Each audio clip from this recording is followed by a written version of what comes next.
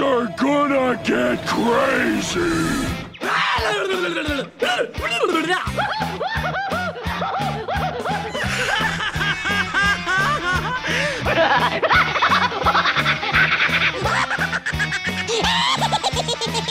Most everyone's mad here. Well, I say it's about time that we get this show on the road. Welcome, everybody, to AniMat's Crazy Cartoon Cast. I hope you all had a beautiful weekend. I know I did. Summer is here, and it was pretty much about time that we could go out and party, especially now that things are definitely getting a lot better with the pandemic. And at least for the grand majority of us, we do have our first shots. Some of you probably had your second shot. And at this point, we can go and officially begin the process of slowly bringing things back to normal. But before we go into that normal right now, we need to get back into this normal, where in this episode, we actually do have a couple of interesting news to discuss, but before that, what I will be talking about is some very fascinating trailers in which we will see the comeback of many beloved characters, one of which will have a whole bunch of old beloved characters that will be coming back in a fresh and a brand new way. So, with all that said and done, I would like to go into the chat wall, and I would like to ask you all, are you ready for today's episode of AniMat's Crazy Cartoon Cast? Let me hear it, folks. Are you all prepared? Okay, let's see. Okay, some people are already prepared for this. Alright, so I believe with all that said and done, it is now time that we shall go and get things started. And with our first story, we're going to be talking about the animated movies that are going to be coming out in 2021. Now, I know that there is a whole lot of them, and there are definitely going to be some of which that you will completely forget that they are even coming out this year. One of which will be the animated movie that I'm going to talk about. There's a good bunch that will most likely forget that, oh yeah, this is going to be a thing in the first place. And some people might have already forgotten that they already made a first movie of this to begin with. But the fact that they have released this trailer in particular, they are definitely going to be taking this movie to a very interesting direction. So, with that said, let us begin by looking into the first trailer and our first look into Illumination's upcoming animated feature, Jesus! I keep forgetting that this thing is here. Sing 2. What do you want from me? What do you want from me? What are you wondering? Why do you know? Why are you scared to know? Hi, my name is what? My name is who? My name is You used to call me on my cell phone. Guys, we're on right now. now. Stop. I need big shows, big ideas. Hey, I have a big one with Clay Calloway. Whoa. You know Calloway? Clay Calloway is a recluse. No one's seen him for 15 years. I'll give you 3 weeks to get this show up and running. I won't let you down, sir. Better not, or I'll throw you off the roof. There's nothing holding me back. I have dreamt of performing in Red Shore City since I was a little kid. There's nothing holding me back. This is Red Shore City, not your little local theater. He's freaking me out. Tippy toes. I don't see your tippy toes. This is my daughter, Portia. She wants to meet Calloway. Big fan. My sister is on her way to meet him right now. Wake up! Wake up! Run, rush, and put a little makeup. Makeup! Have the chance to fade away the shake up. Why'd you leave the keys up on the table? Your destination is on the right. On the right, okay. There's nothing holding me back. If you could just give me some dance lessons, you would be saving my life. How do I know that you're not a weirdo? How do I know that you're legit? Oh, I've been shaking. I love it when you go crazy. You take all my inhibitions. Baby, there's nothing holding me back. I knew you were a weirdo. Playback. He says that she's never afraid. And here she is, the star of our show, Rosita. Oh my gosh. Can I try? No. Girl, it's on fire. She's afraid. She'll never be able to play the part. Maybe this is for the best. I'll write you another part, Rosita.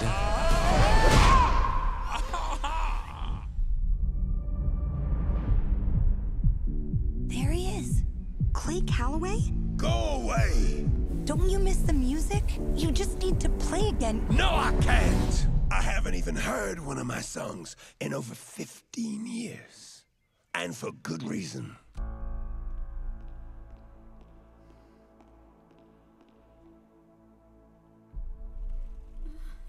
I have climbed the highest mountains.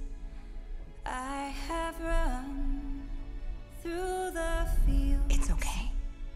But I still Your songs will carry you. haven't found Just sing. what I'm looking for. There's only one way left to go, and that's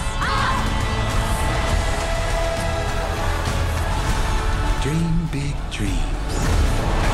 That's what I always said, right?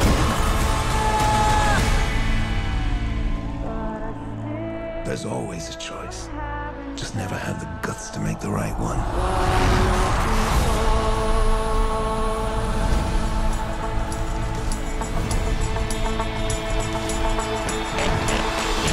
got the robot activating piggy power. Beep beep boop boop.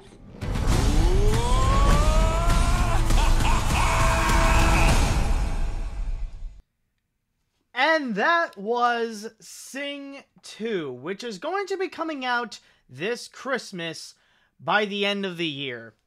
And I think the first thing that I want to bring up, the first thing that I would like to discuss, and possibly something that I just absolutely despise about this trailer, do we have to start with this freaking freaky thing?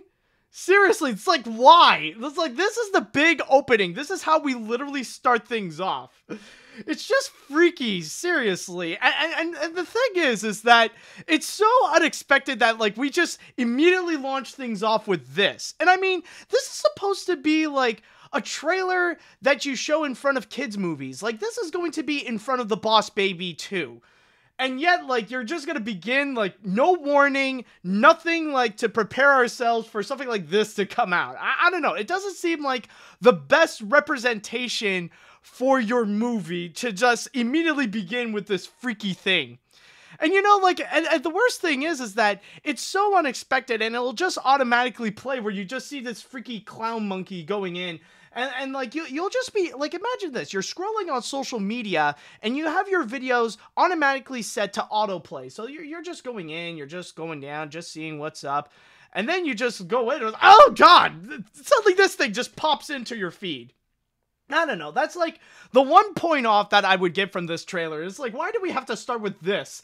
Out of all things. Like, you couldn't just start with, like, the little, like, you know, the little duckies, like the little chim chiree duckies just singing, singing, hi, my name is what, you know, there could have been a better way to start this off. But anyways, going back to talking about Sing, since this is the sequel to, going back to, yeah, this movie is technically the sequel to the 2016 Illumination movie, Sing. And I'll just start things off right now that I actually did enjoy the original Sing movie. It's not a great animated film per se, like it does have its fair share of issues, but from what I remember, there are a lot of really good merits from it, and I would say it's the one Illumination film that actually did almost make me cry, actually, especially with the plot line related to Johnny. I felt like that one was really well crafted, and like when it has its good points, it does so extremely well. And I mean, yeah, it does have like its little gimmick of having like a whole bunch of A-list celebrities coming together, voicing talking animals so they could go and sing pop songs. There is that aspect to it, but I will give it that there is a little bit more to it that in a way does make it one of the better Illumination films. And with the factor that there is going to be a Sing 2 coming out, considering that right now the original Sing is technically in the record books for having the biggest box office number in which it never reached number 1 at the box office. It managed to get, like, I think over or maybe that's just like in the domestic box office alone, or maybe in the worldwide box office, but you could correct me if I'm wrong, but I do recall Sing never made it at #1 at the box office because it was always overshadowed by Rogue One at the time, but it did manage to collect over $250 million domestically, just in the domestics alone, just by always sitting at #2. So it did extremely well for itself, so of course by that point they would go and release a sequel. And when I heard that there would be a sequel, honestly, I'm not necessarily all that excited, considering that, honestly, Illumination sequels are not all that great, to be honest. They're not bad. They're just, like, decent to mediocre. They're around that range. Like, the only exception I could think of is just Despicable Me 2, which I still stand as possibly the best Illumination movie, and easily one of their best films, right next to the first Despicable Me film. Other than that, though, they're just really forgettable, like with, like, Despicable Me 3 was pretty good. There was also The Secret Life of Pets 2. That was just, it was, decent but quickly forgettable. Minions also, it was another one that's just, it's decent. So with Sing, I didn't really expect a whole lot. So from here, of course, what they are promising is kind of the same thing, where you got this massive list of a whole bunch of celebrities that are coming together to go and sing pop songs. And, like, you got a whole lot of them that are coming back, of course, like Matthew McConaughey, Reese Witherspoon, Scarlett Johansson, Nick Offerman, Nick Kroll, and many, many, many more. Like, technically not all of them are necessarily going to be coming back, especially Seth MacFarlane, who voiced Mike in the original. There doesn't seem to be any signs of Mike that will be coming back to this, but it's still, like, that's just one character compared to many of the other characters that are already, and many of the other actors that are already in this movie. And especially when one of the big selling points is the fact that Bono from U2 is actually going to be playing the legendary Calloway in this movie. But one thing that I do want to say about this trailer, and one thing that really did surprise me, is the fact that it really went heavy. Like, I was not expecting that with this trailer they would really take this seriously. Because you gotta really think about this. This is Sing. This is, like I said before, this is supposed to be a cute little animated feature where a bunch of recognizable celebrities voice talking animals to which they would go and sing pop songs. It's not really something that you would take really that seriously, or you would expect a whole lot other than just this mildly enjoyable kids flick or something like that. But in this trailer, however, they are showing so much more. Like, they are showing how the conflict gets real. Like, especially, I think it's at the, like, honestly, I would say it's by the 2 minute and 10 second mark, or like the 2 minute, yeah, like in the 2.25 minute mark, like when we get into Calloway's house and you see Ash talking with Calloway. Like, when you see that moment, that's when things really get real. Like, just watch this again. Yes, and for good reason. Like, suddenly the tone just immediately shifts right there. And you see characters that are crying, you see characters that are shaking. Like, that's when you know that things are really getting serious. And the way that they are presenting this, it's like they're doing so much more than just selling the little gimmick of Sing. They're really selling that there is this legit story, and that the characters that we recognize from before, they're going into a situation where, like, in some cases, it's kind of like a matter of life and death, where we are seeing some of the consequences of facing your fears, of really pushing your limits, and especially a matter of life and death, actually. And I think it's really Buster's situation that I feel like It's actually quite serious because beforehand, when you think of the first movie, the whole plot with Buster Moon is that, oh, we need to go and accomplish this goal or else Buster's dream would be crushed and he would no longer have his theater and stuff like that. In this situation, they changed things up to, if Buster Moon doesn't make his goal, he is going to die. That wolf is going to throw him off of the roof of a skyscraper. There's even one little moment where, like, they go quickly. Where is it? Oh, where was it? Yeah, like this freaking moment where you see, like, here's Buster right here being held on to the wolf on top of this skyscraper. And it was like, if you don't make this happen, I'm going to freaking kill you. You better get Calloway right now or else you will die. It's like, oh my god. It's like, yeah, like they're really pushing it right now. And that's what's really shocking. And also, another thing that I do need to add into. Now, I will admit it has been a while since I've seen the last Sing movie. Like, from the memory that I expressed, like, from my opinion, it was from that last experience that I've seen Sing. But looking into this, I don't know about you, but I feel like Illumination has kind of really upped its game a bit, especially with the way that they have crafted their animation to feel very much grand. Especially, like, you do see a few examples, like the whole stage, for example. Like, you see you see how everything is so big, like, with the stage, or even, like, with the empty fields of Calloway's home where he became a recluse, or like, even, like, just the massive, yeah, like, even just how I don't know, like, maybe, like, this is a common thing with Illumination films that maybe I haven't noticed, but it's like, everything just feels so grand, everything feels pretty big, and that the world is just absolutely huge. Or, like, another great example, Red Shore, which is supposed to be the Sing version of Las Vegas, how everything is just so detailed. Like, this is the kind of world building that we haven't seen since Zootopia, where they just created this entire area where talking animals just live naturally, and I definitely applaud their works just from what we have seen so far in this trailer.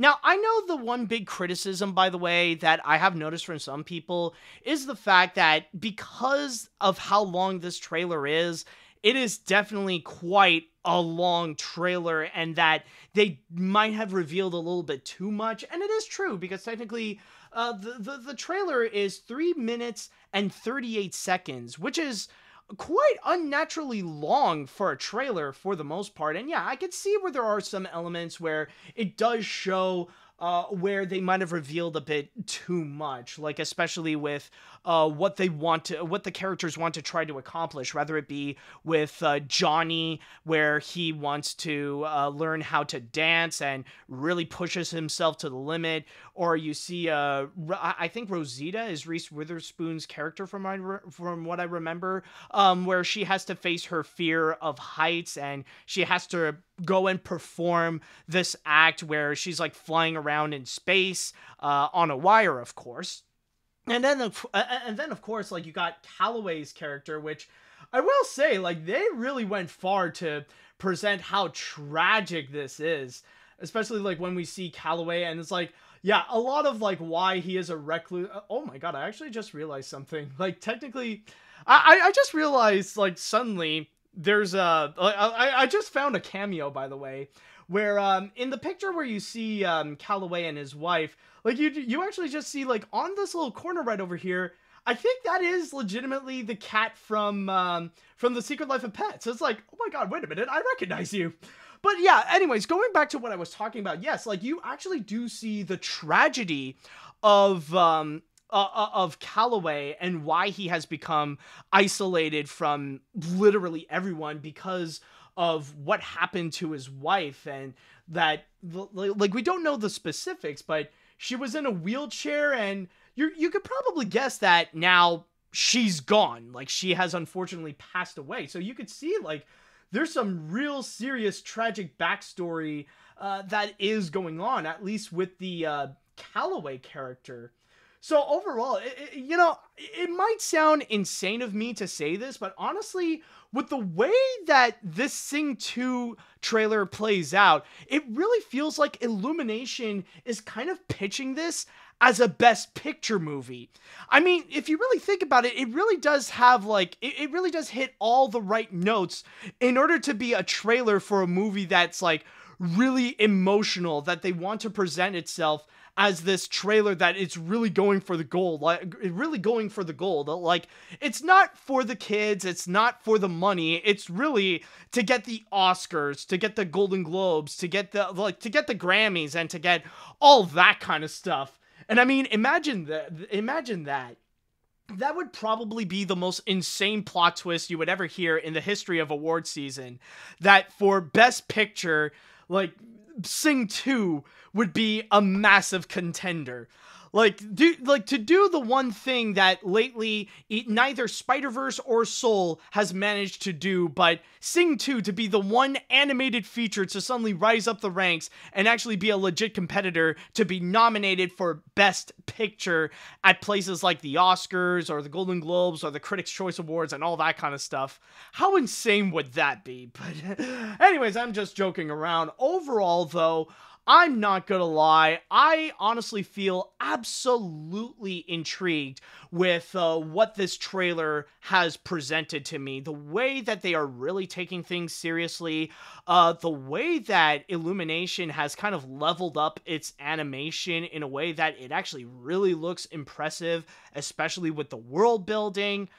Honestly, I feel intrigued by all this. Honestly, this might actually have some strong potential and actually stand out, not just as a Sing sequel, but just as an animated movie in general. Might even surpass the accomplishments that the first thing has actually done. So honestly, I'm actually quite impressed with the way that this trailer has caught my attention. Now, is it going to be anywhere in the levels of what we have recently seen, like with Luca or the Mitchells or Raya the Last Dragon?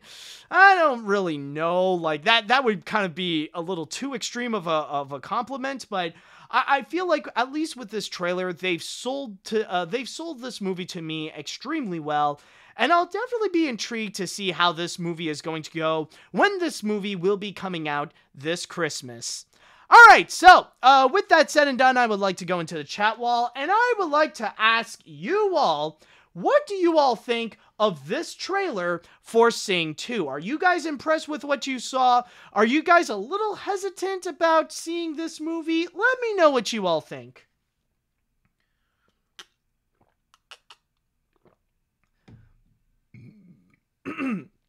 Alright, let's see what we got here.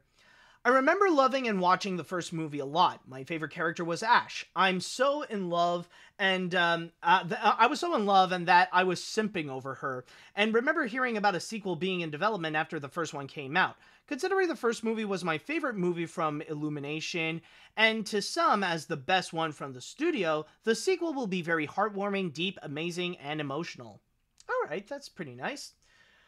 It's nice to see that Johnny's still the best character, but aside from that, I'm impressed. The animation is pretty banging. I got a good laugh a bit with Miss Crawley driving, and it looks weirdly poignant, so I'll definitely check it out. Yeah, that's one thing I forgot to mention. If there is one laugh that I actually did get, is actually from Miss Crawley's driving, where she's just singing the song. It's like, wake up, shake up, shake up, and it's like, drive right, okay, drive right. It just goes off.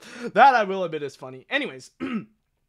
But I think the funniest part of the movie so far is whenever Illumination promotes the film on Instagram, they always have to tag Eric Andre with his incredible but inappropriate Instagram handle. I mean, what could I say? Like, it might sound crazy, but one thing that I do admire from Illumination is that more than literally any other studio, they are the masters of marketing. They know how to sell their pictures. And I don't necessarily mean just with the trailers and stuff like that, but in terms of advertising and promotion and stuff like that, they know how to make things work, and they know how to connect with today's general audience. They know how to get people to come see their movies. I mean, why else do you think the Despicable Me films would make $1 billion each? Or at least starting to, especially with the first Minions and Despicable Me 3. I wouldn't be surprised if Minions Rise of Gru would be another $1 billion hit. Or hell, if this movie would become a massive success too. Let's see, what else do we have? My reaction for this trailer is the same reaction as the wolf when he's auditioning all the animals in the beginning, and for good reason. Oh, this is interesting. Illumination is taking a dark and serious tone with this. The first half of the trailer didn't get me all that hyped, but the second half, when the tone shifts, is the point that gets me excited. This trailer makes me believe that Illumination has the potential to become their best film. And yeah, and they have yet to even show their Mario movie. And the fact that, like, with this one they're showing potential, it shows promise. Let's see. As someone who enjoyed the first Sing movie, I admit this trailer is not bad. It's taking its serious direction from the first movie. Also, I think that there is a Muppet reference somewhere. Also, looking at the Wolf Girl character, well, looks like Luna from Hell of a Boss now has some serious competition. Yeah, that is honestly the one thing that I have been hearing a lot about. That if there is one thing that caught a lot of people's attention is actually the Wolf Girl from, right somewhere in the middle. Hold on, it's actually like the White Wolf's, here she is. Yeah, it's the her. Right here, like the daughter of the White Wolf executive. Like, people are really, like, apparently right now, people are actually going crazy over this girl.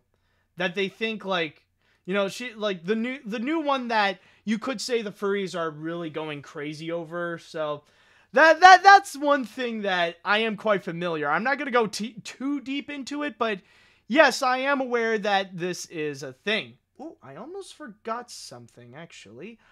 Just give me a sec. I almost forgot to open the scoreboard. Just to let that happen, to let that activate. Okay, should be fine by now. Alright, so I'll let that do its thing. Any other comments? Just want to double check, actually. Ah, there we go. Okay, and now it just properly activated. Let's see. This trailer really got me interested. I personally really enjoyed the first Sing. Now, when it comes to this film, after watching this trailer, I'm actually pretty optimistic. It does seem like it is keeping a lot of what made the first film enjoyable. I am also really surprised how serious this trailer was, and it could focus more on that than the comedy. However, I really don't know if Sing 2 is really going to do well at the box office, considering it's coming out after Spider-Man No Way Home. Well, like I said before, the first Sing was a massive success, despite the fact that it was released at the same time as a Star Wars movie. More specifically, Star Wars, Star Wars Rogue One. So from there, I can imagine that even if it would be released at the same time as No Way Home, Sing 2 will still do extremely well. So, even if there is that direct competition, technically, it's like No Way Home is not going for the same audience as Sing 2. Even if Sing 2 never makes it at number 1, it could still make a lot of its money. So, don't underestimate its power. Alright, I think I'm going to go and read one more comment before we jump into the next story. As someone who really loved the first Sing, this absolutely interests me.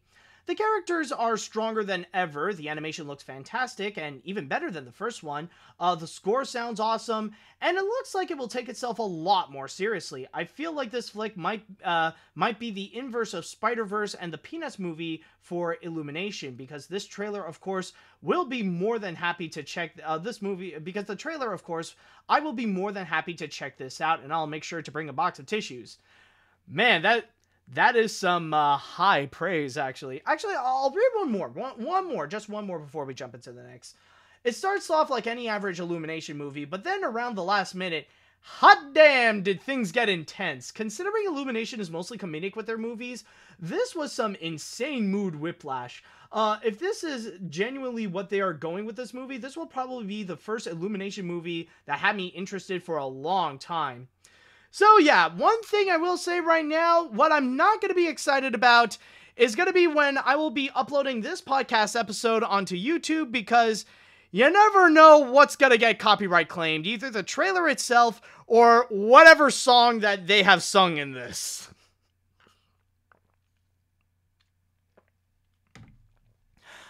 Okay, so for our next story that I have over here, or the next trailer that I have, we're going to be looking at something that some people might consider to be a dream crossover.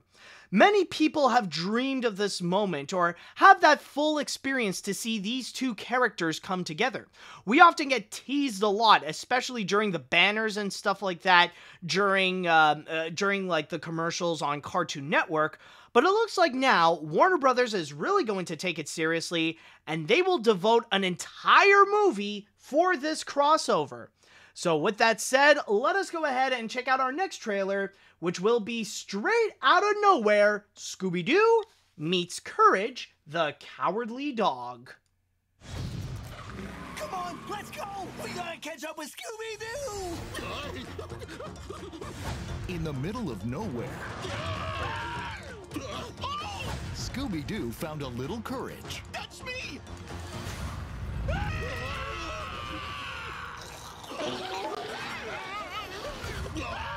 It's my friends. Oh! And a lot of adventure. Like, man, this place is totally freaky. Why is the water dripping upward? Now, if you're in a situation, I've never seen cicadas that big before. More weird and creepy mysterious stuff happens in nowhere than anywhere else in the world. It's on our flag. getting scared, then welcome to the town that isn't there. Enjoy. Yes, there's nowhere to run. The insects grow to crazy sizes here. Where creepy is a compliment, bananas is a verb. Bravery, I'm confident, is still a dirty word. And nowhere to hide.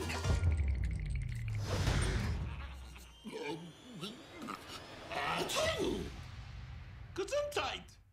Oh, thank you. If you're falling down a rabbit hole, the only way is so laugh until you cry a bit, and then you get unstuck. Are you nutty as a bouquet? Are you loony as a tune? And quit your scowl and do some howling at the moon, like me. Woohoo! We gotta save Scoob!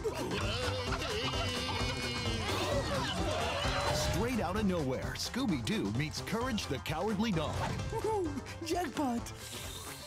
Watch the masters at work! Needs more mustard. Excuse me, must have been something I ate. Look for it on digital and DVD. And that was Straight Outta Nowhere, Scooby-Doo meets Courage, the Cowardly Dog. And one thing I will say that actually is pretty interesting, like I said before, we've often been teased a lot during the commercials of Cartoon Network where we would see those like quick little crossovers where we see Scooby-Doo interacting with Courage the Cowardly Dog. Or maybe those little interactions from time to time, like something on Cartoon Fridays or something like that. Like we would see those little moments, but we never had like a full episode, or we never had like a full experience where we see the Scooby-Doo gang meet up with Courage the Cowardly Dog and they would go onto those crazy adventures. And I do get why we would see those two come together, and it really makes sense in a way because like, they're both franchises in which the starring character is technically a talking dog, and they would go and solve mysteries, and there is a little bit of that horror element put into it. So there are some similarities between Courage and Scooby-Doo, where it is enough that if you do put them together, then it would seem like it would make sense that they would belong in the same world. And that is essentially what they are presenting here. That's what they are kind of pitching with this movie. It's like this massive crossover with two beloved and very nostalgic franchises. And by the way, that's also one thing that I do want to mention that is kind of interesting to see. The fact that the recent Scooby-Doo direct-to-video movies, that they're kind of like leaning more towards that department, that they really are going towards nostalgia, and that they are bringing back some classic elements throughout the Scooby-Doo franchise, and that they're kind of like revisiting them in a brand new way. Like we recently had Scooby-Doo Return to Zombie Island, or they kind of brought back the 13 Ghosts of Scooby-Doo, and now they're doing this, where this is the first time in many years that we saw Courage the Cowardly Dog, and now he's actually coming back, and with a dream crossover with Scooby-Doo. So I understand why this concept is made, and I do understand why a lot of people seem to be extremely excited over the fact that we are seeing this movie happen, because it's not just the crossover itself, but it's also to see the comeback of Courage the Cowardly Dog, in which we haven't seen in godforsaken years, and especially with Cartoon Network being in such a mood of rebooting many of their old shows, then why not bring back Courage the Cowardly Dog? I know that's a pretty controversial hot take right there, but honestly, there are ways where you can actually bring back Courage, and it could actually work in today's day and age, especially with this new fascination with horror, or what is the modern definition of horror. I could see how Courage could actually really play into that. However, with that said though, I will say, even if it's actually a really awesome idea for this kind of movie, I don't know if I would be interested in actually seeing it, or if I would feel like this is going to be the kind of movie that it feels like it's going to be awesome. Like, oh, I gotta watch this. This is going to be great.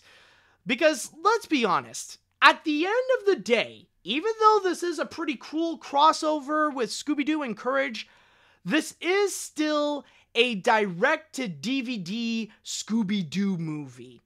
And let's be honest, in this day and age, when it comes to the new recent stuff, they have been doing pretty badly. In fact, from what I've been hearing, they are among some of the worst. Like, I have yet to hear an actual really good thing about either Return to Zombie Island, or its Halloween Time Scooby-Doo, or anything like that. And especially even when watching this, even when seeing the trailer for Straight Outta Nowhere, there are a lot of things where, for me, it feels like it will still be in that level of quality. And I think for me, like, one big indicator is the villains. Because with Courage the Cowardly Dog, you could think of so many different characters that have great potential to actually play the main villain in this kind of movie. Like, if Courage would have his own feature, yeah, you would expect, like, a pretty big and ultimate villain. But what do we have here? Giant bugs. Like, that's really what it is. It's just giant cicadas, and that's it. It's like, really? This is the best you could think of? Like, you can't just bring back any old characters and really prominently play them as villains? Now, granted, it is true, like, even throughout this trailer, you would see, like, a whole bunch of, like, little references here and there of, like, old classic characters, like you got Bigfoot over here, or there's even at one point, or like even like this dude, I forgot his name, but I remember he was pretty prominent throughout the Courage, throughout like the Courage show, and like with some episodes. Like I remember, yeah, he was like the yeah, like it just came back to me. He was like the doctor. He was like the psychiatrist. He was like the medical expert of nowhere. And there's also another part where they go through like this door or something like that. Hold on, I'm trying to find it if I can. Like they go through this secret passage. I remember. Hold on a second. It's just I'll let this play a little bit, but there are like other references as well that they have done here. Like yeah, like you'll find also other references. Like you see a bunch of like a portrait of like the other dogs that appeared in Courage. Let's see. I'm trying to see because I remember there was at one point like there was this secret passage that they went. I'm not crazy, I swear. Like. Was it like early on or something like that, or hold on a sec. Oh yeah, okay, so it is early on. Yeah, like right over here. That's another example. Like you'll see, like they went through this secret passage, and you'll see like on like next to Muriel there's the duck, and then you'll see like right behind Daphne there's like that cat character. Like you guys, if you've seen Courage, you guys remember that tall, lanky, evil cat. Like you'll get those like little references here and there. They'll do a lot of that. But in terms of the main villain, it's honestly pretty disappointing that really the best that they could think of is just giant bugs, and that's it. That's going to be your main villain throughout this entire movie, and it's kind of disappointing because like you can't really think of something better than that. It's just going to be giant sentient bugs and stuff like that. I don't know. I feel like you could do a lot more to really indulge yourself to make it feel like the Scooby-Doo gang are really in the world of Courage the Cowardly Dog.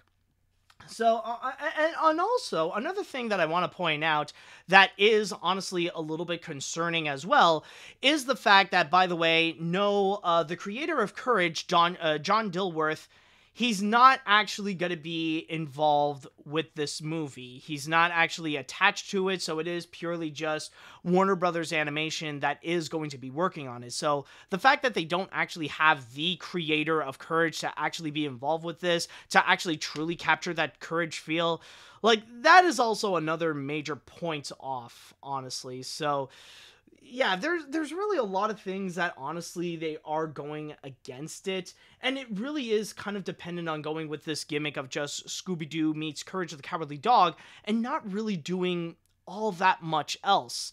That they just have this very simple plot line and that they're just going with it, and like the most that you'll see with other Courage elements is just going to be references here and there, and that's it. Just like quick little reference when they go into the doctor's house, and like you'll see all the different Courage elements.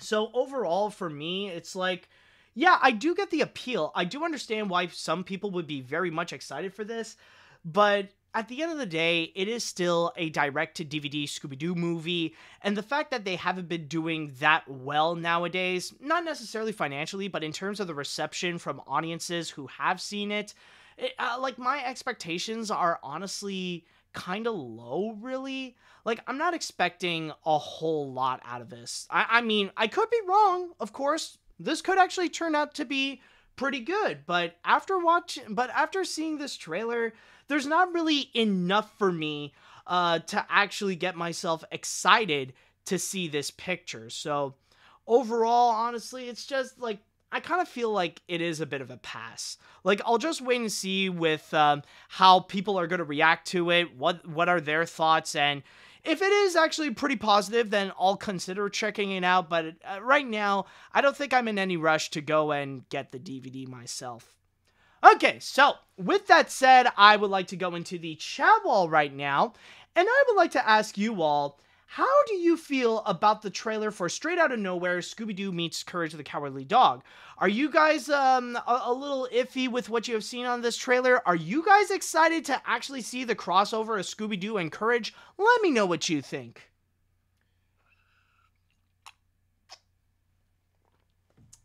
Okay. This may be a crossover two of my childhood favorite shows, but I'm honestly not really that engaged for this. There are some fun moments in this trailer, sure, but this doesn't really have the fun and horror from both the original Courage or Scooby-Doo. And the fact that John Dilworth has no involvement in this just sucks. Stupid Warner Brothers! Oh, stupid Warner Brothers! You make them look bad! Yeah, I see where you're going with that. Let's see now. Given that Scooby-Doo doing so many crossovers with stuff like WWE, DC, Bill Nye, and now Courage, what other crazy crossover can they do? Scooby-Doo meets Fallout, Scooby-Doo meets Mega Man, Scooby-Doo meets Castlevania, Scooby-Doo meets Has-Been Hotel, Scooby-Doo meets Metroid, Scooby-Doo meets Star Fox, Scooby-Doo meets Transformers. The last one better have a toy in the mystery machine that turns into a robot. Honestly, I would... Yeah, like, they're pretty much in the mood to go into these crazy crossovers. And like I said, they really, like, the Scooby-Doo movies right now, they really are leaning more towards nostalgia. And technically, there is one idea that I do have that, honestly, I find this to be perfect. Like, technically, it is the perfect kind of crossover, but they would really have to have some good hands to actually go and actually craft that kind of crossover if they would do it, because the crossover I'm talking about, there's actually a really devoted fan base that if you mess things up, oh, they can turn nasty. Like, imagine this. Scooby-Doo meets the Haunted Mansion. That is absolutely perfect right there. And I mean, like, already that kind of concept, like, it's sold. But it's going to be extremely tricky because that would rely on the crossover and a collaboration from Warner Brothers and Disney. So you could see how, like, there is that element of impossibility, but if it does happen, it would be a match made in heaven. But again, you gotta have some really good hands actually working on this. You can't have the typical team working on the usual Scooby-Doo direct-to-DVD films. Like, if you can actually get the team from, like, Disney Television to actually work on that crossover, then we're talking. Like, now we're actually talking of a potential idea for a good crossover. Let's see. What else do we have here? This somehow feels like an out-of-nowhere, crossover, and a perfect match at the same time.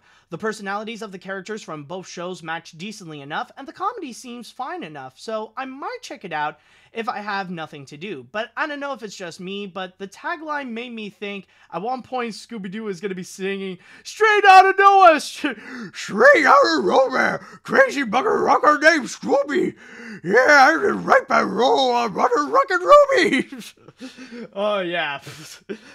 Yeah, that's probably the biggest plot twist of them all. Straight Outta Nowhere is actually going to be a remake of Straight Outta Compton with Scooby and Courage. Oh my god. I'm surprised there are no, like, t-shirt parodies that are actually made of that. Anyways, I don't actually mind that John Dilworth is involved. It looks fun and silly to have these two characters interact. It makes me hope for Courage to come back, and maybe also horror-themed kids shows. I think I'll watch it when it comes out on HBO Max. Wonder who is voicing Eustace and Muriel. Both Eustace original voice actors are dead, and I don't think that that's Wallace Shawn's voice. Also, wait, Courage's doctor is in this? Did they whitewash him? Granted, he was an Indian stereotype. I have no idea, honestly. Like, I could be wrong, of course, but it's like, there's something about that design. It just felt absolutely familiar. And I'm not, like, I try to remember. It escaped my memory, honestly. I don't know who's voicing Muriel, but I do know, I think it is Jeff Bergman who is going to be voicing Eustace. Alright, I think, okay, I'll go read 2 more comments, then we jump into the next one. Let's see. A crossover movie of Scooby-Doo and Courage the Cowardly Dog is something I didn't expect happen. I grew up with Scooby-Doo, and especially Courage the Cowardly Dog, since it is one of my favorite Cartoon Network shows, but don't know if I want to be excited about this. I'm iffy with the story, villains, and Courage's design, since Muriel and Eustace look fine. Upon not having Dilworth being involved with just WB Animation taking control, I have my expectations low, so overall, I'm not that excited. Okay, let's see what else we have. This would be an awesome and fun movie to watch. Scooby and Courage have been teaming up before with commercials in the past, but this is a legitimate thing to happen. I might check it out because although I'm not a huge Scooby-Doo fan, I did enjoy Scooby-Doo on Zombie Island. At least it's better than the Tom and Jerry crossovers. Yeah, I mean, like, okay, I do agree with you. I mean, like, the earlier Scooby-Doo direct-to-DVD movies, like, those were great. Like, they were definitely awesome to watch, especially with Zombie Island and The Witch's Ghost. But you gotta keep in mind that nowadays, they certainly are not what they used to be. Again, stuff like It's Halloween Time Scooby-Doo and Return to Zombie Island, they are definitely not on par with the original Zombie Island. So overall, at least for me, I'm not necessarily all that excited to see what they might have in store with this movie. So who knows? Maybe it could turn out good, maybe it could turn out bad, but at the end of the day, it is still a direct-to-DVD Scooby-Doo movie, so we'll just see what happens.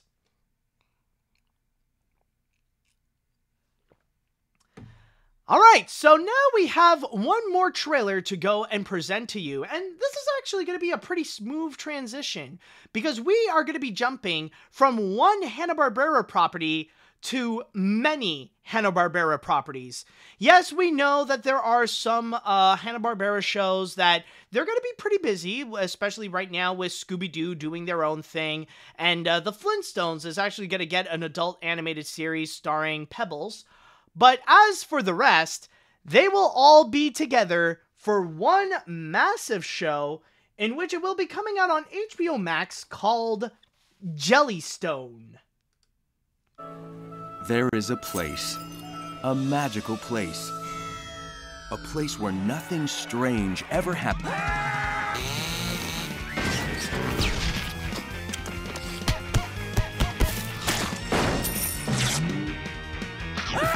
Okay, well, it's still a place. I'm so glad you guys wanted to hang out. I'm so excited. Welcome to Jellystone, a town chock full of characters trying to live. I've learned the ways of the grocery store, and I am now more powerful than you could ever imagine. Work. We're doctors, and we're about to do doctor-type things. Aha. And play together. Join Yogi. Suit up! Cindy. I'm administering a sedative. And Boo Boo. I'm being sued for malpractice. In the new series Howdy there. Also Huckleberry Hound. In the new series I'm Jabberjaw. And also Jabberjaw. In the new series Hey! And Topcat. And Snagglepuss. El Kabong. Wally Gator. Augie Doggy. Doggy Daddy. The Banana Splits. Cool. Johnny Quest. Haji. Shagrug. Captain Caveman. And... Man, there's a lot. In the new series Jellystone. Streaming July 29th on HBO Max. According to my calculations, this should be fun. And that is Jellystone, which is going to be coming out next month, if that is what they just said. Yes, on July 29th. Jellystone, in which it will be the new series that will be coming out on HBO Max. And it's honestly kind of funny to see this new rebooted Jellystone, especially with the fact that it's not necessarily the same characters that we have seen before. But this is still a brand new series that will be brought to us by C.H. Greenblatt, which you probably know him best as the creator of Chowder. And you could definitely tell that his print is definitely everywhere on this, and that he was definitely in charge of not just a reboot, but a full-on reimagining of all these Hanna-Barbera characters.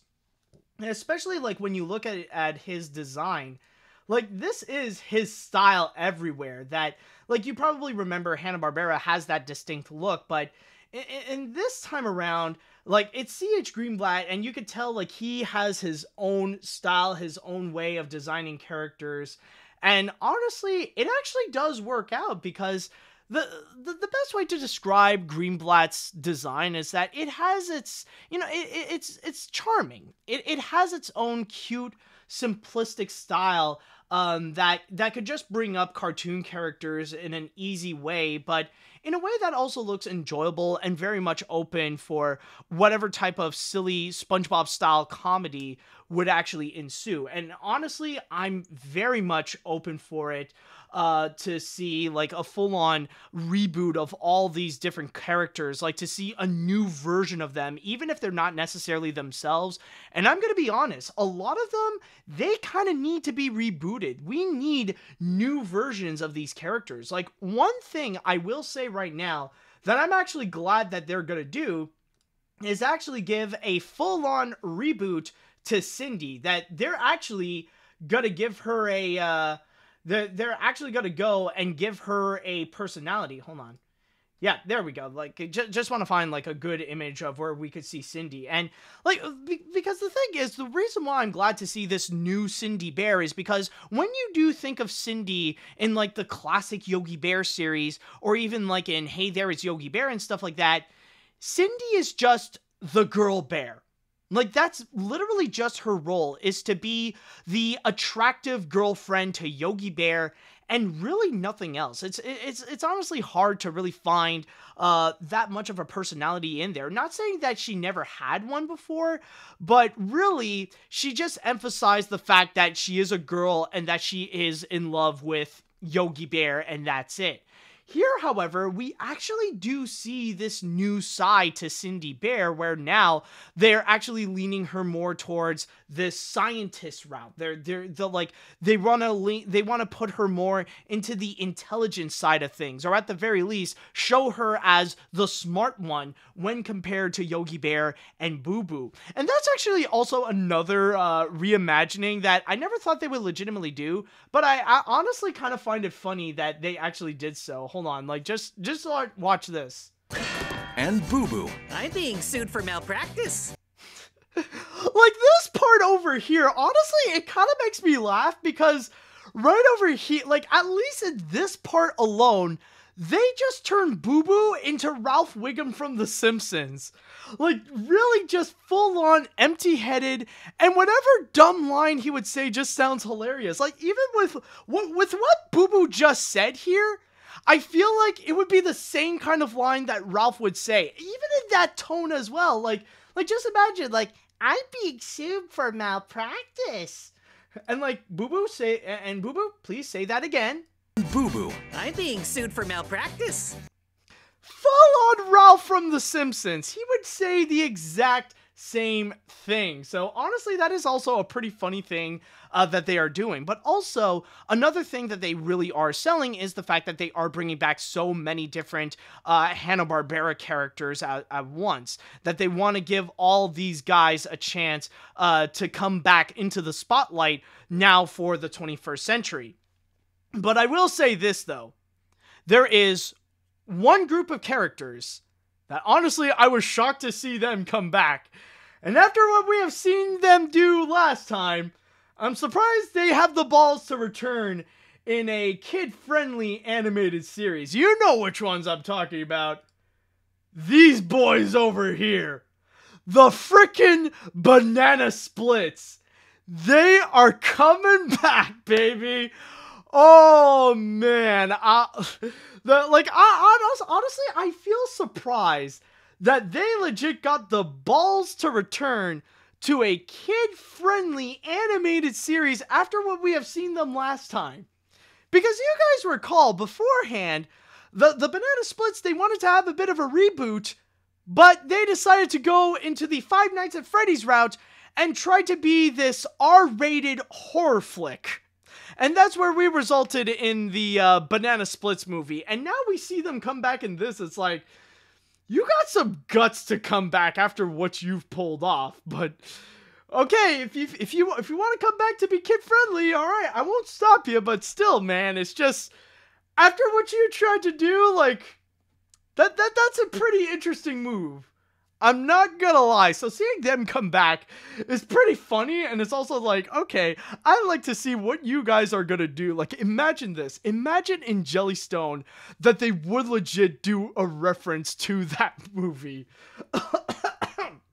Excuse me, but, like, even in this picture alone, like, you kind of feel this ominous presence coming from them. Like, I would applaud Jellystone if they would legit do a reference to the Banana Splits movie. I just need to lay that out there. And no, just their appearance alone is not gonna count. But also another one that I am honestly kind of surprised that they decided to bring back is actually some of the more serious Hanna-Barbera characters, or at least the Hanna-Barbera characters from the more action-packed and more serious kind of shows. Like, one example that we have seen throughout, let's see, like, yeah, there's this one part here where we see Shazam the Genie, that he's just selling, like, free samples with crackers and stuff like that. That's one example. But also another one that, like, I feel like is actually one of the coolest reboots, actually, is, no, not Shagrug, is right here with Johnny Quest and Haji, that now they are back, but they didn't just come back, but now they're like full-on adults. Like, even Haji got like a full-on like upgrade with a mustache, a beard, and everything. And honestly, I don't know if they would go into this direction. I don't know if Jellystone would actually have the guts to do this. But honestly, seeing these two right over here, I'm curious to know, is Johnny Quest and Haji a couple?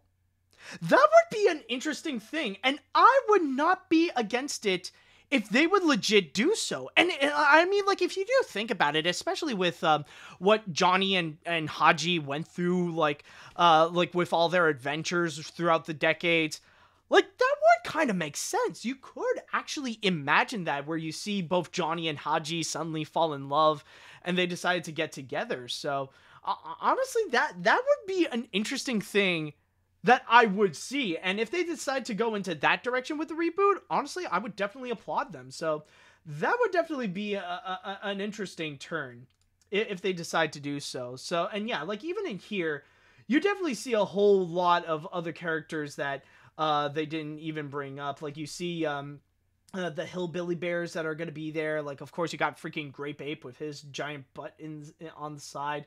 You got, like, Magilla Gorilla, who has his glasses. Did Wally Gator have glasses? Like, you got Three Musketeers, Pixie. Yeah, like, you also got Pixie and Dixie and Mr. Jinx and so many other characters. Like every single one of them. Like, if they're not, like, the world famous characters, then they're gonna appear here. Or actually, that would be interesting to see. Like, if there would actually be appearances from, like, some of the bigger characters, like one episode where we would see the Jetsons suddenly coming in, or the Flintstones, or even Scooby-Doo himself. Like, the possibilities are very much endless, and honestly, overall, this has me intrigued. As someone who was a major Hanna-Barbera fan, honestly, I feel like this is a full-on reboot that Hanna-Barbera would definitely need, and it definitely looks charming, it looks cute, and it, of course, it looks funny as well. Like, it will manage to find a way to be its own thing, but stay true to the spirit of Hanna-Barbera, especially with the fact that it is coming from C.H. Greenblatt. And even though I haven't seen full episodes of Chowder, I definitely have seen a lot of clips from the show, and they are flat out hilarious, especially with some of the fourth wall breaking that they have done. So, overall, honestly, color me intrigued. I am honestly curious to see how things would go with this one. And again, if you are interested in checking out this series, then all you have to do is wait until July 29th for this show to come out on HBO Max.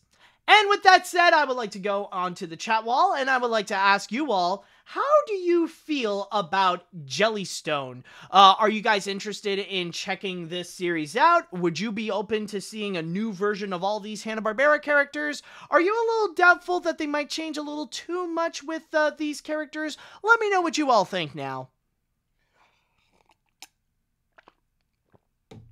Okay, let's see what we got here. Let's see. Some people are saying it was like Johnny Quest. Like, did I mention, did I accidentally say Johnny Test or something? Anyways, okay. Anyways, back to what I was talking about.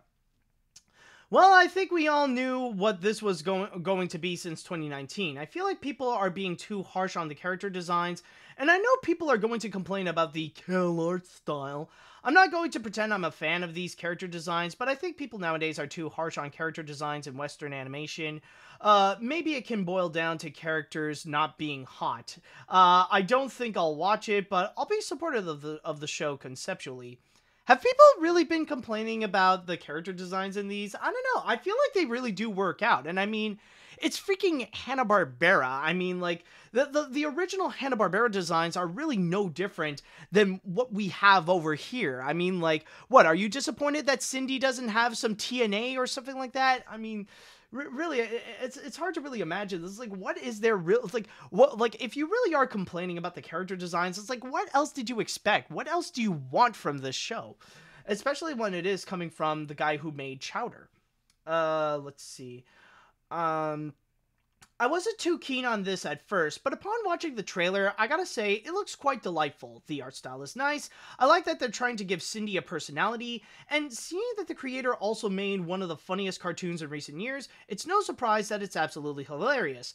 But the biggest surprise of the show is seeing the Banana Splits going, "Oh hell yeah, we're going on a killing spree too!" Oh, hey Yogi, you good?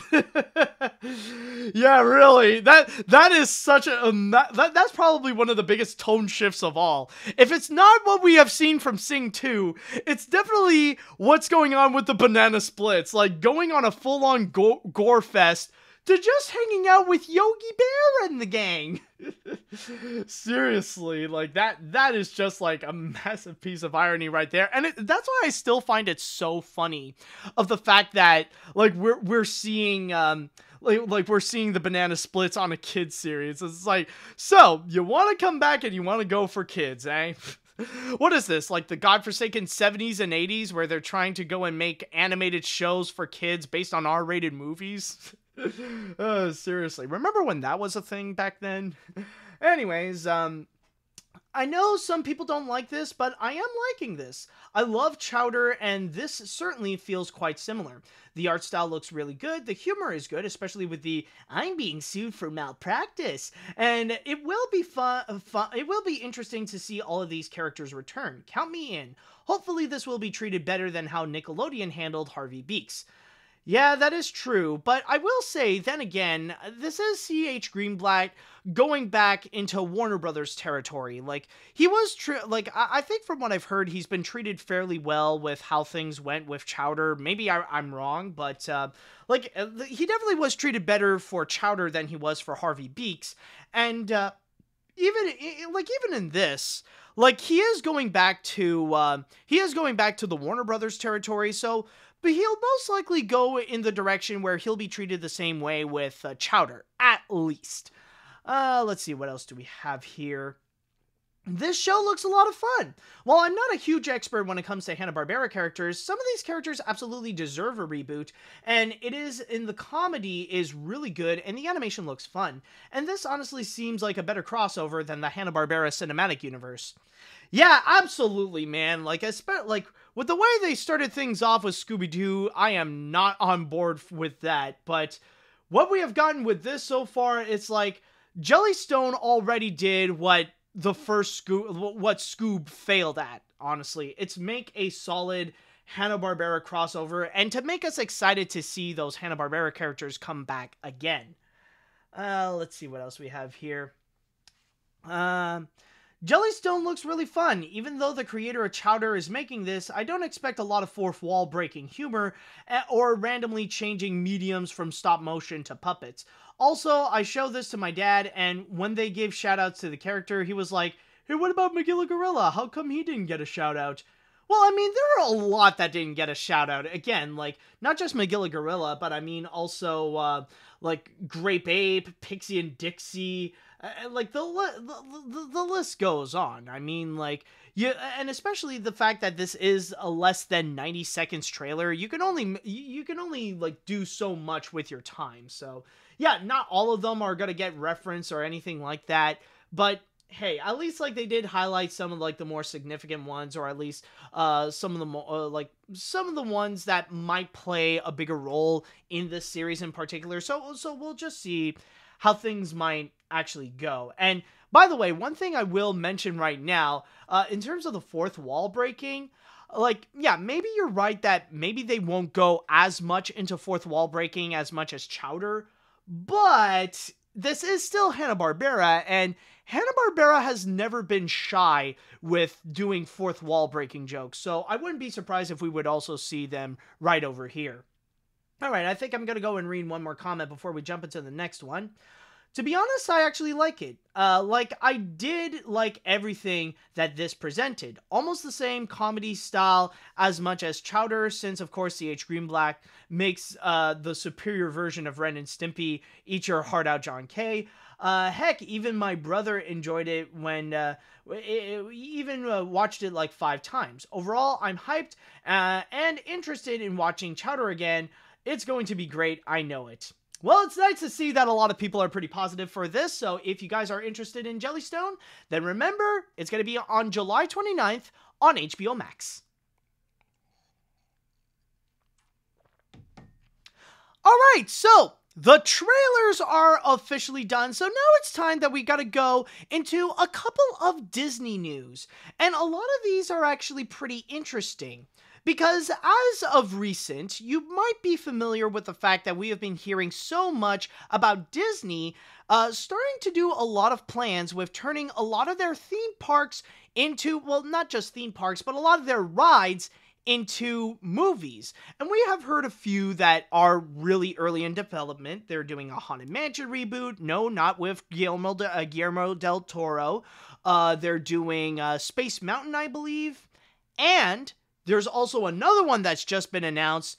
And this might actually sound interesting considering the people that they have involved.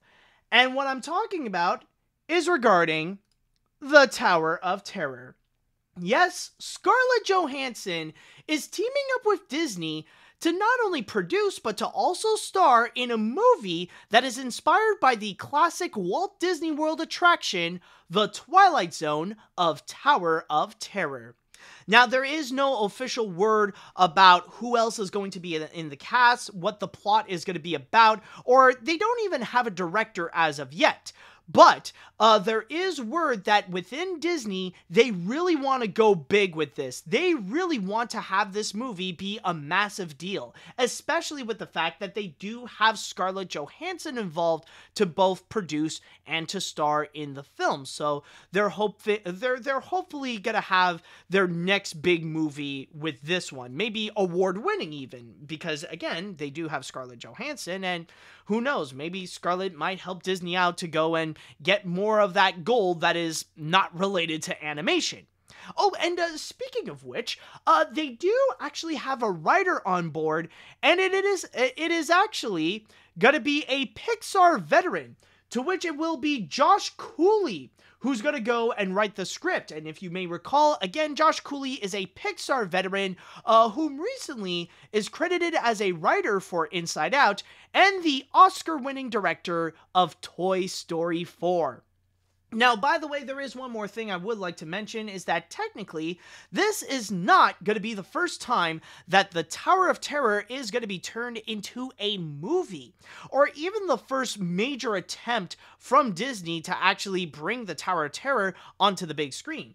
Reading here from my source here on the Collider, it states here, the ride was previously turned into a 1997 movie starring Steve Guttenberg and Kirsten Dunst, though a new theatrical feature had been in development since 2015, when John August was tapped to write a treatment about 5 people in a posh hotel who take an elevator and disappear after it is hit by lightning. So that's pretty much the big thing, the fact that we are getting a Tower of Terror movie. And like I said before, Disney lately seems to be on a massive high of trying to turn many of their rides into feature films. Like I said, they're trying to make a Haunted Mansion reboot. They're trying to do a Space Mountain movie. Even on Disney Plus, they're planning to do this massive television Disney Parks universe, starting with a series based on the Society of Explorers and Adventurers. And now they're going to include another one, to which they're going to be working on the Tower of Terror reboot. Yeah, I guess you could say technically it is a Tower of Terror reboot, considering there was a movie before.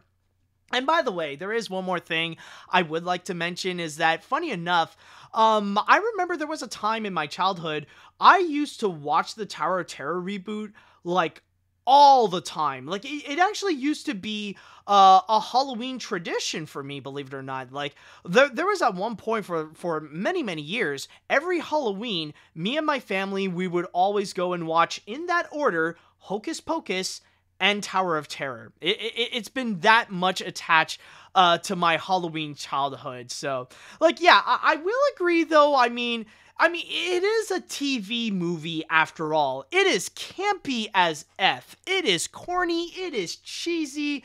Like, it is pretty much an entire cornfield with little pigs that will become ham. I mean, yeah, it's pretty dumb. But it is that kind of enjoyable corniness. It is that kind of enjoyable dumb. Especially, like, considering that it is for the Halloween time. It's kind of like in the same veins as, like, the Rankin Bass holiday specials on Christmas. It has that same kind of campiness, but for Halloween with Tower of Terror. Plus the fact that I always find it to be really cool of the fact that they actually filmed in the actual Tower of Terror. That they went to, that they actually filmed this at the actual attraction at Disney's Hollywood Studios in Walt Disney World. So that's what that I always find to be pretty cool. So like you know, how else would you want to be like completely authentic to the experience than to actually film at the place where people would actually have that experience in the first place. So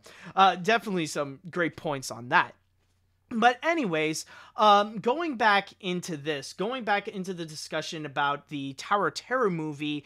Now, I will admit, at first, I wasn't necessarily so keen on the idea, especially with how nowadays Disney is trying to do all these different reboots of their old rides. And there was a part of me, honestly, I felt like, well, why can't they just let the rides be the rides? Do we really need that kind of treatment to turn all these attractions into something like Pirates of the Caribbean? I know that like they're kind of setting themselves up in case the Jungle Cruise would become this massive hit.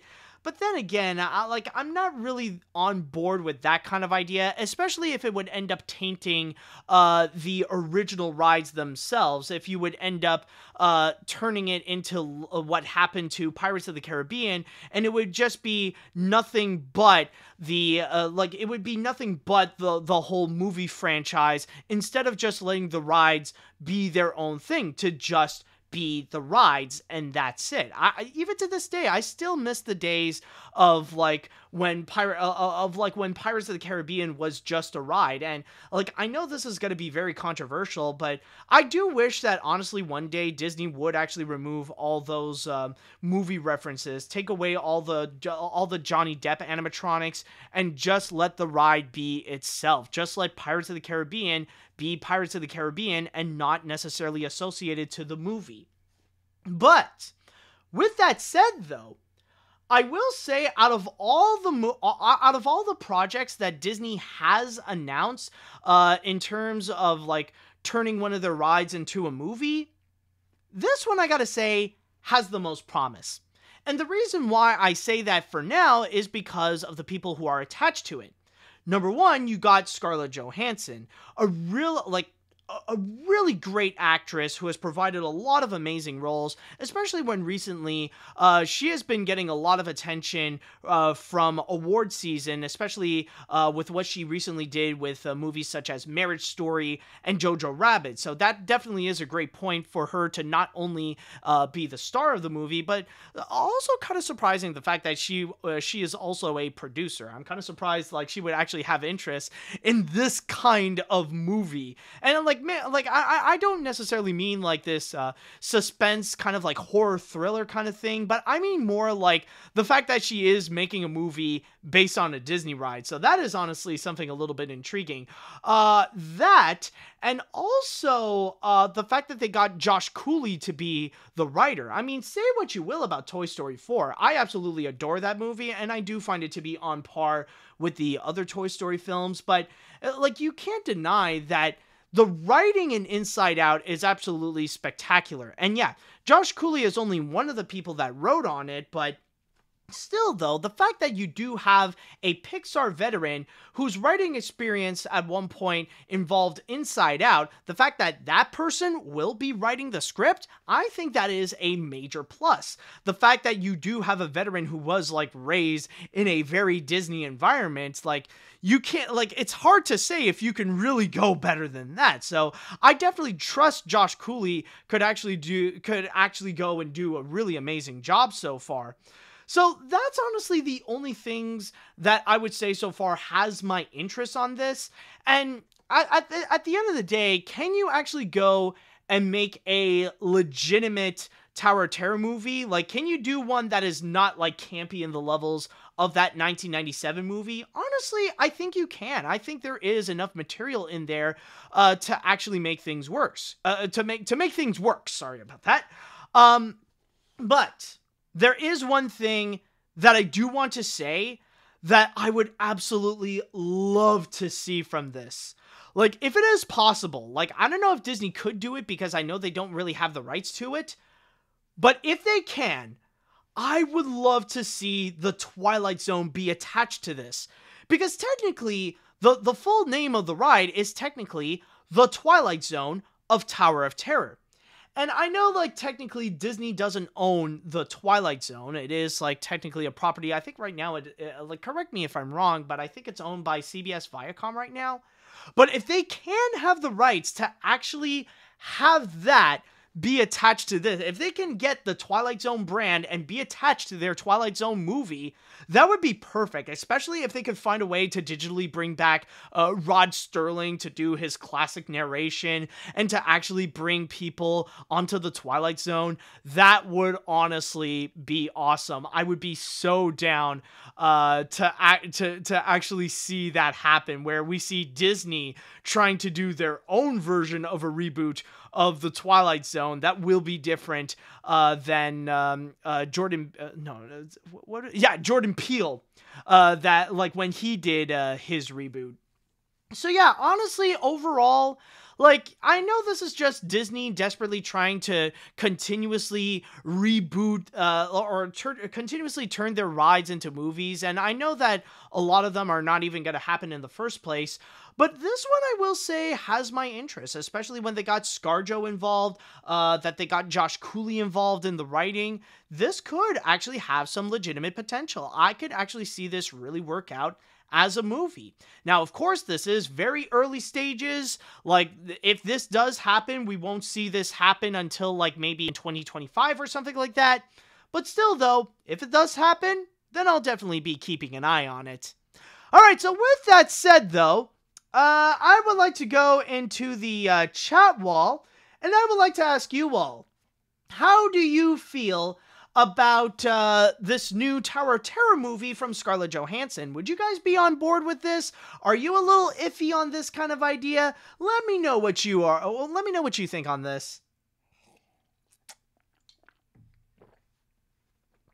Let's see. I never watched the Tower of Terror TV movie, but I did really enjoy the ride. I'm actually pretty surprised about the idea of turning the Tower of Terror as a theatrical movie. I actually enjoy Scarlett Johansson as Black Widow, Ka, Mindy, and many more, but it will do good. But will it do good, and will it be released if Jungle Cruise becomes a hit at the box office? Let's just see.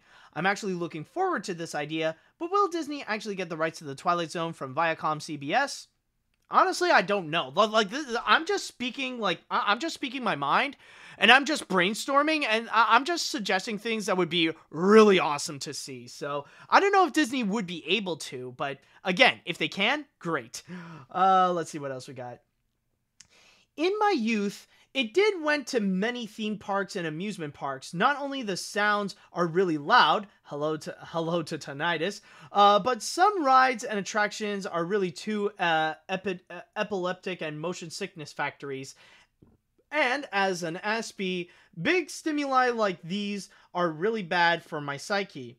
So I won't watch this movie reboot of that ride that I didn't went in my life. Maybe it's a fun one, but I hate unprotected elevators. Yeah, I don't know. Well, I mean, if they do make this, I can imagine that, yeah, they'll stay true to the tone of it, but of course they will be careful that they're not going to go into levels of, like, crazy epilepsy, you know? This is not going to be the kind of movie that I can imagine they'll be like, you know, they won't do, like, Incredibles 2 or Spider-Verse, where they got to put out signs to say, like, there's going to be epilepsy warnings, you know? I don't think they will go and legit do that. Let's see now. This does have my interest, considering how nowadays Disney really is obsessed with turning their rides into movies, and it has Scarlett Johansson attached to it, so it could have potentiality. It's interesting, considering the Tower of Terror is in a weird position, considering that one is in Disneyland and has been turned into Guardians of the Galaxy Mission Breakout, while the one in Disney World is still there. But then again, you got to keep in mind that the one in Disney World is one of the most iconic attractions of the entire resort. Not just of Disney Hollywood Studios, but of the entirety of Walt Disney World. I mean, you got to keep in mind, nowadays, the icon of Disney's Hollywood Studios, like the iconography is actually Tower of Terror, where, like, in Animal Kingdom, you got Tree of Life. In the Magic Kingdom, you got the Cinderella Castle. In Epcot, you got Spaceship Earth. At Disney's Hollywood Studios, you got Tower of Terror. I personally find it to be a weird choice, but it is that iconic. So if you want to go with if you want to go with their major attractions, that could potentially be an idea. Oh, actually, I don't know why. I'm just going to say this right now, like it just clicked in my head. Now, I don't know if they would actually do this, But one crazy idea that they could do is that maybe it won't be based on that Tower of Terror in particular. But one thing that I can imagine that they could do is that they could actually make a movie based on the Tower of Terror from Tokyo Disneyland. If you guys don't know, considering that Disney wasn't able to get the rights to the Twilight Zone for Tokyo Disneyland, what they did instead is that they created a completely original story for that Tower of Terror. And it's actually a really interesting one as well. It's actually really cool. I recommend that you go and check it out to see for yourself of the whole story of what they did for that Tower of Terror. If they're able to do that, that would actually be really cool. I would be also down with that as well. Let's see, what else do we have here? A tired old joke shot down when a group of space bounty hunters took over a... Oh... Oh, hold on a sec. I need to get into the mood. A tired old joke shut down when a group of space bounty hunters took over a 60s. Took over the 60s. The famous Syfy building before Arbor Day. Before Arbor Day. Well, I need to redo that. Sorry, it's just the dialogue. It's just the way it's written here. It's kind of like a little messed up. A tired old joke shot down when a group of space bounty hunters took over a 60s famous sci-fi building before Arbor Day. But now, in the veins of Tony Goldmark's recurring nightmares, prepare yourself as Black Widow resurrects a troll joke from the grave, alongside the new Twilight Zone of Tower of Terror, the new Twilight Zone of Tower of Terror, the new Twilight Zone of Tower of Terror, the new Twilight Zone of Terror. Oh, man, yeah, that was one of the first things that I actually thought of when I heard of this news. It's like, Disney is making the new Twilight Zone of Tower of Terror, the new Twilight Zone of Tower of Terror. Oh, my God. Man, that was a classic episode, honestly. All right, so, with that said, I think that should pretty much do it for today. Well, not for the whole episode, keep in mind. That should do it for this story. So, yeah, I mean, if Disney does it, then, hey, they got the right people for it. I will give them that.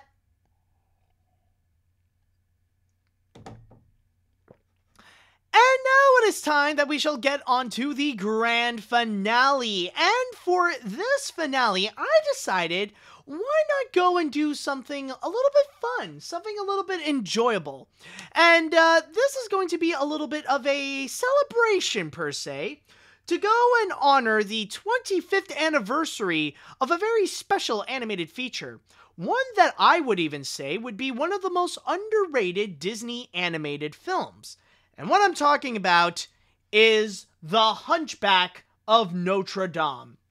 Yes, last week on June 21st, it was the 25th anniversary of Disney's The Hunchback of Notre Dame. And one way people decided to celebrate it was with a New York Times interview, where they have interviewed some of the directors, writers, and producers to discuss and reminisce the times when they have created The Hunchback of Notre Dame, which, while underrated, I will give it credit, though, that nowadays it has definitely gathered a cult following. But the one thing that I do want to discuss, however, one interesting way to celebrate it, is with this Hollywood Reporter article, where they highlighted that in that interview from the New York Times, there were actually 2 instances that Disney had to do in order to really bump up the rating, in order, or tone down the rating, I should say, in order to get it to that G rating. Because in the words of one of the writers, or in the words of the writer Tad Murphy, he stated that Disney was willing to take some chances in that movie that I don't think they'd take today. That's a PG-13 in my book. And even also mention that it is the most R-rated G you will ever see in your life. And I mean, when you think of The Hunchback of Notre Dame, it definitely is true, because a lot of the tones, a lot of the subject matter, a lot of the subjects that the movie would get into, yeah, they were very much adult. They were very much serious. And it had a lot more of an edge than most other Disney animated features. But the two instances that I just want to bring up over here, and what this article actually highlighted, were two moments that, because of a few sound effects, they were able to get that G rating. One of which was in the Hellfire sequence. Of course, you guys probably know Hellfire, and yeah, of course that would be a subject of controversy in which the Motion Picture Association of America would be a bit concerned that a kids movie would have a sequence as frickin' Hellfire, not to mention like the language of Hellfire and even the insinuation that Frollo is pretty much in a self-conflict between his faith with the church and his lust for Esmeralda. But among all the things that the MPAA would be concerned about, the only thing they questioned was actually the word sin. They weren't necessarily that okay with the fact that in a Disney movie, Frollo would actually use the word sin. More specifically, it was the part where Frollo would say, "This burning desire is turning me to sin." And they try to figure out what did they want to do? What would be an idea? And I'll just go and read a little bit from my source here on The Hollywood Reporter for their idea, to which it states, but the soundtrack, the problem is, though, is that when the, by the way, when the MPAA suggested to go and try to change that up, when they brought up the sin problem, they mentioned the soundtrack was finished recording and the sequence was already animated. So the team used a solution suggested by producer Don Hahn. As that group of hooded figures rush up from the floor, the team made a whoosh sound of their robes louder, effectively drowning out Tony J singing Sin, and earning the approval of the MPAA. So if you want some proof, by the way, I actually have the clip prepared, so let's just go and quickly hear that a little bit, so...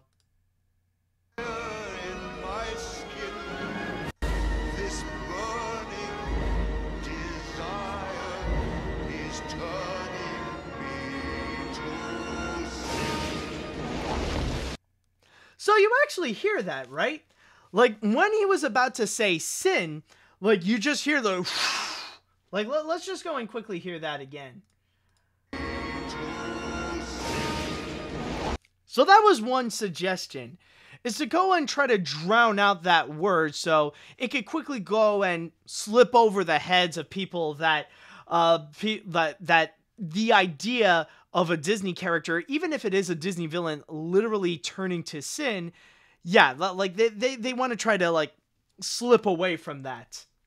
But then there is also another thing that they have suggested, another instance that the MPAA was actually very concerned, and that actually was Frollo's confrontation with Esmeralda.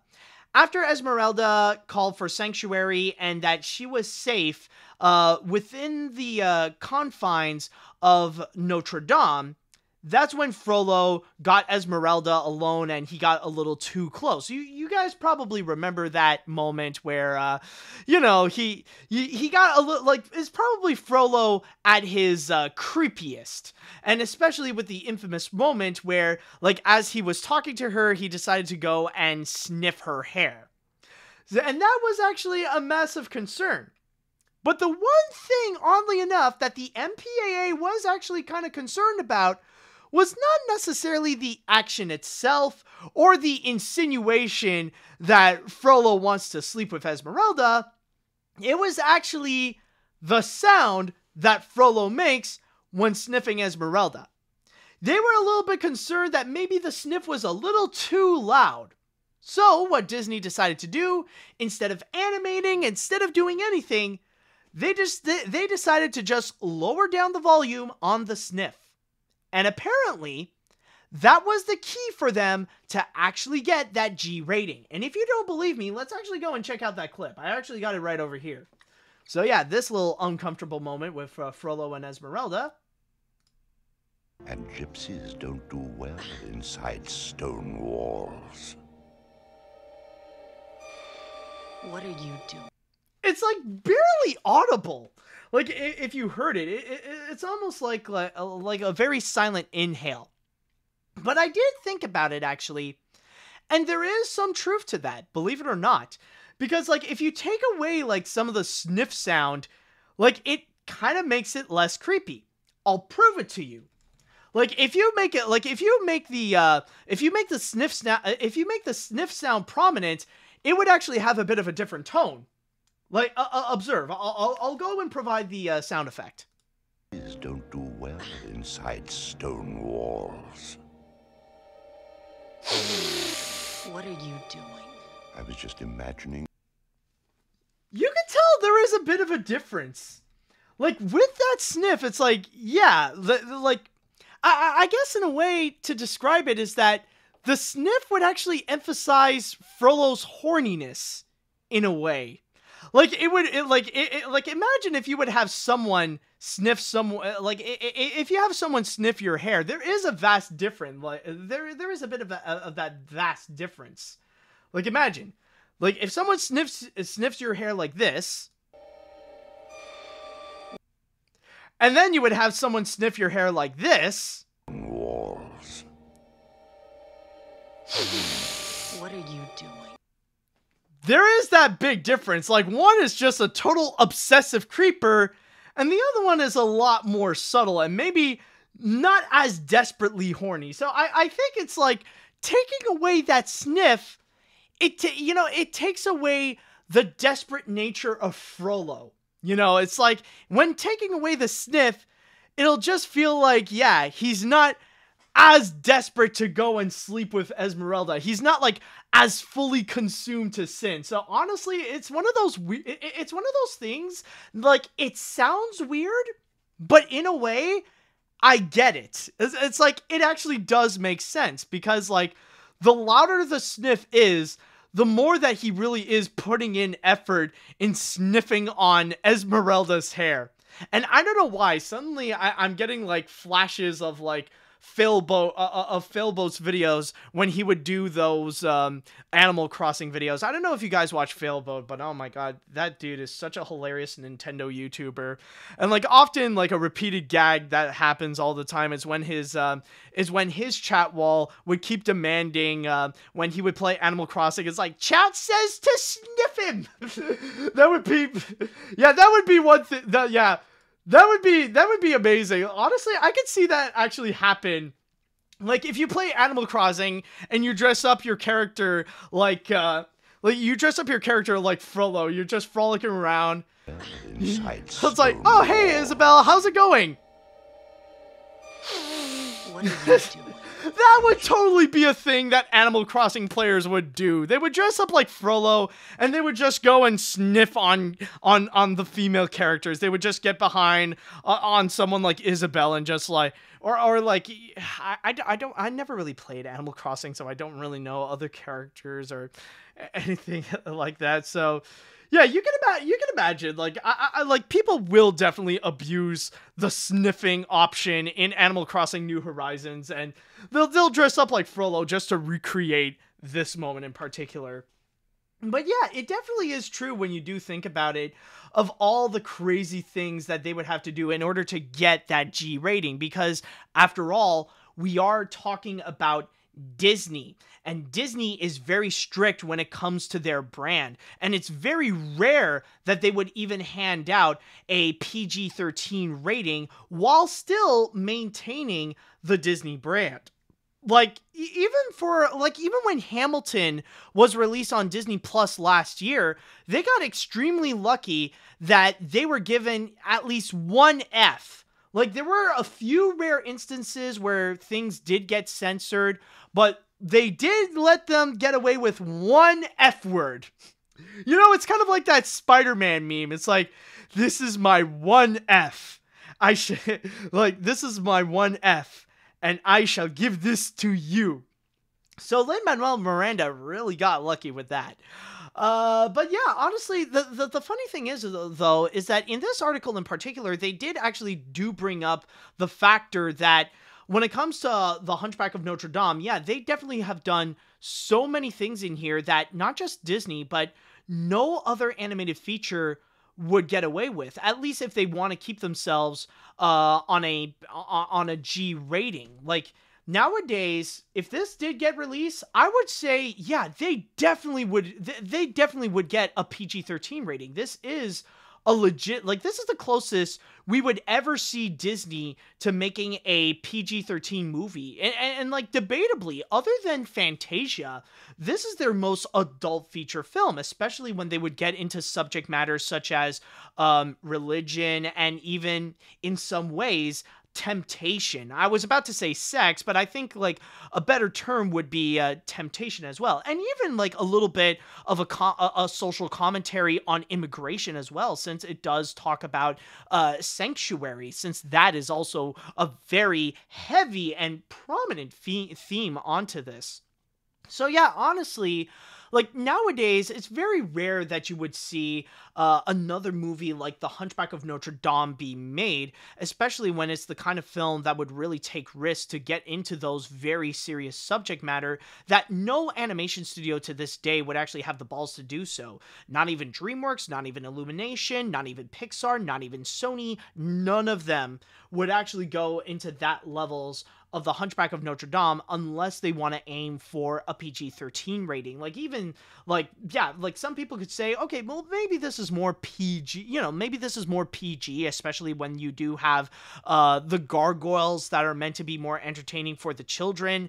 Like, yeah, there would be that, but when, this is one of those movies where when it gets dark, it is like some of the darkest moments that the studio has ever crafted. But then again, those are the moments that definitely does make me appreciate this movie so much more.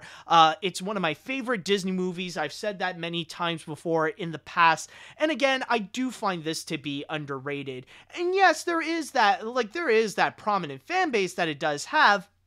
But then again, I do say that it is underrated because, like, I feel like Disney doesn't treat it like they should, because for me, at least, in my opinion, I feel like Hunchback of Notre Dame is definitely in the levels of some of the earlier Disney Renaissance movies. Like, this is honestly in the leagues of films such as The Little Mermaid, Aladdin, The Lion King, and all that kind of stuff. It really is that good.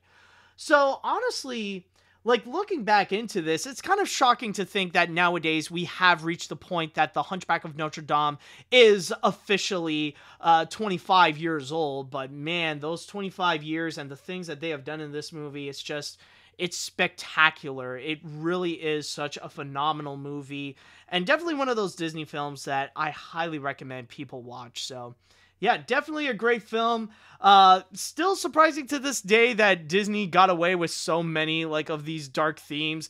And all you had to do is just, like, add in and manipulate some sound effects, and the MPAA will let you get away with a whole lot of things. So yeah, overall, though, definitely a great look back into such a great Disney animated film, and kind of a funny story that they have revealed as well, that just a few sound effects can really change everything. Alright, so with that said and done, I would like to go and move on to the chat wall, and I would like to ask you all, do you have any special memories or any comments you would like to say about The Hunchback of Notre Dame, especially with the sound effects element? Do you feel like The Hunchback is more of a PG-13 movie? Do you think the G rating makes sense? Let me know what you think on this one.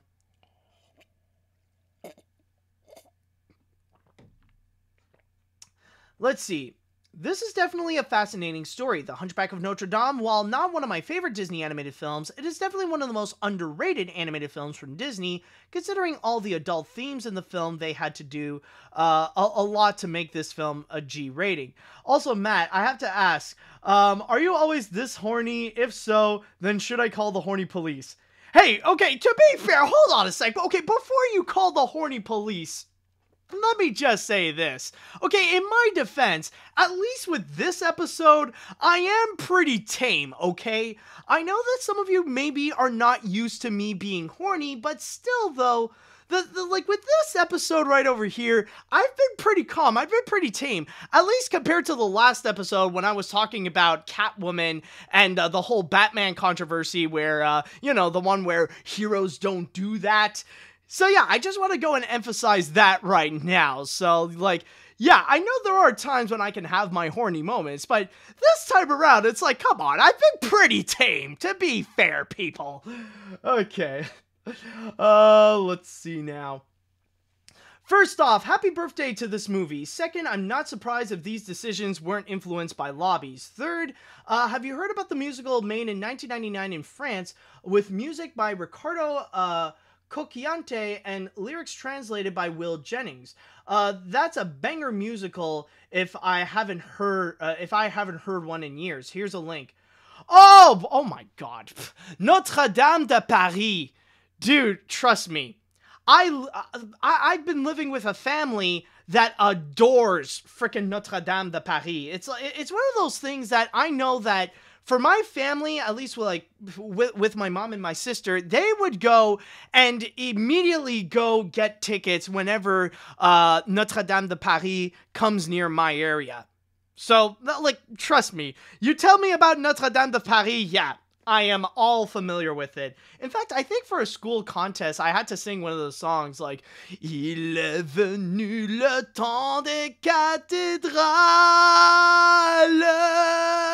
le monde passé dans un nouveau millénaire.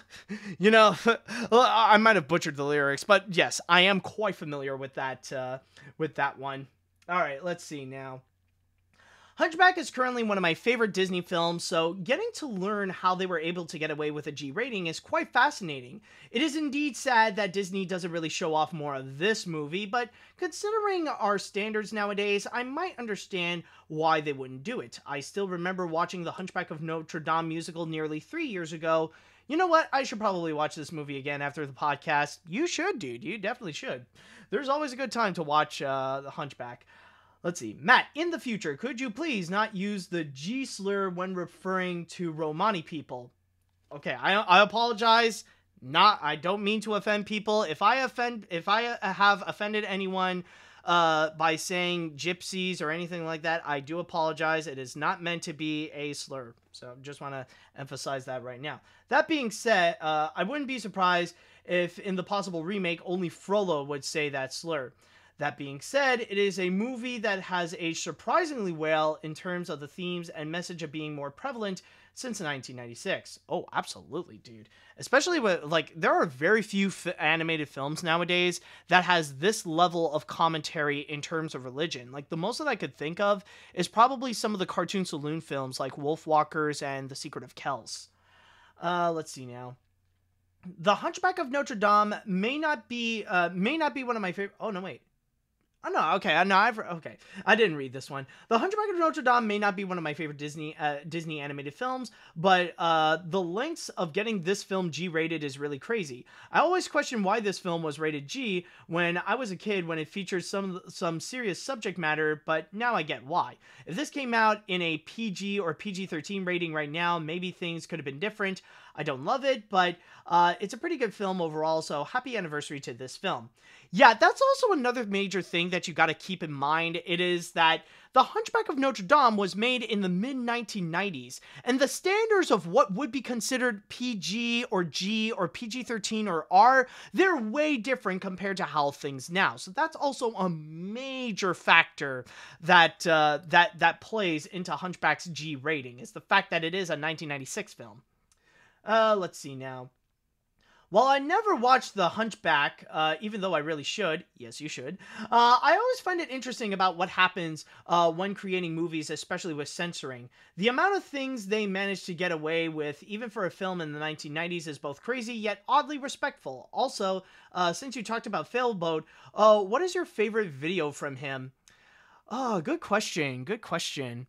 Honestly, some of my favorites are actually some of the Photoshop videos that he would do. That are also the first video that I've ever seen from him is when he opened up Blender and he decided to manipulate some of the models of Super Smash Bros. Ultimate. And also like a lot of the mod videos are also a lot of fun, especially whether it be from Failboat or from Jmoji. Those are always great to watch.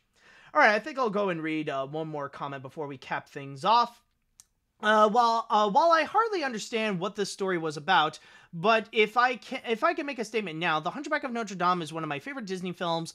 Like almost everything about it, I just love watching it repeatedly. The characters, the songs, and and especially the animation really sells me to be one of Disney's greatest films. In fact, Out There is one of my other favorite songs, along with Friend Like Me, another Menken masterpiece. Overall, happy anniversary, Hunchback. And I think with that said, that should go and cap things off for this episode of AniMat's Crazy Cartoon Cast. What a fun little adventure that we went into with this one. So, tune in next week for more fun-filled stories to pop up, maybe more fun-filled trailers. And with all that said and done, I would like to say thank you all so much for watching. Thank you all so much for listening. And until next time, see you later, dudes.